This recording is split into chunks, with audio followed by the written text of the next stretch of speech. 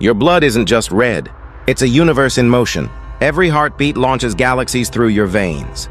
Inside your body flows something older than history, a living cosmos you were born carrying. Trillions of red cells drift like burning stars, hauling oxygen the way light feeds distant worlds.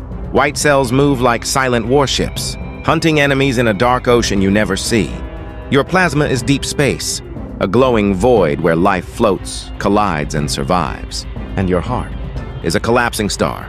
Every beat is a gravitational event, pulling energy, matter, and existence into alignment.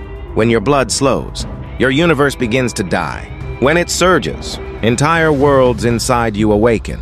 This isn't metaphor alone. It's physics wearing flesh. Pressure becomes propulsion, flow becomes destiny, and circulation becomes survival at cosmic scale. You are not a body. You are a galaxy wrapped in skin. You never watch the universe. You circulate it,